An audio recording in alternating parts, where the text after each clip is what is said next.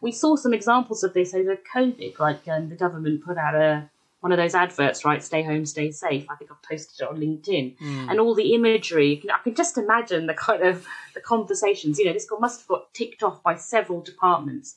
But the imagery just showed like a man on a sofa with his wife and child and dog. And then the other rooms in the house for staying home, or the woman doing the homeschooling. It was horrendous. It was horrendous. Yeah. But it's gone into the ministry, and Hugh Pugh and Barney McGrew, Cuthbert Dibble and Grubb all signed it off.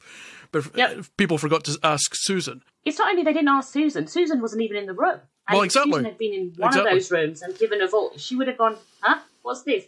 I mean, interestingly, with that picture, again, in an inauthentic way, they've made sure every single person is a slightly different colour, which, again, kind of, you just go, well, that's not really how you do it either.